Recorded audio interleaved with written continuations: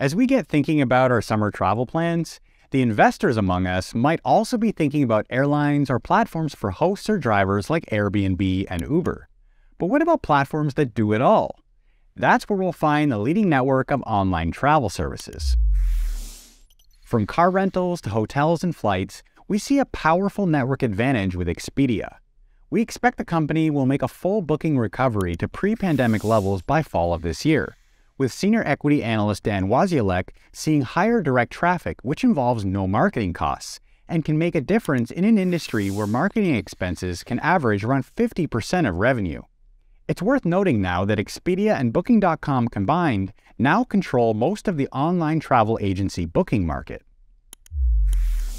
At the same time, Expedia ranks well above Booking.com's mobile app usage, and that's key for tapping into demand. For Morningstar, I'm Andrew Willis.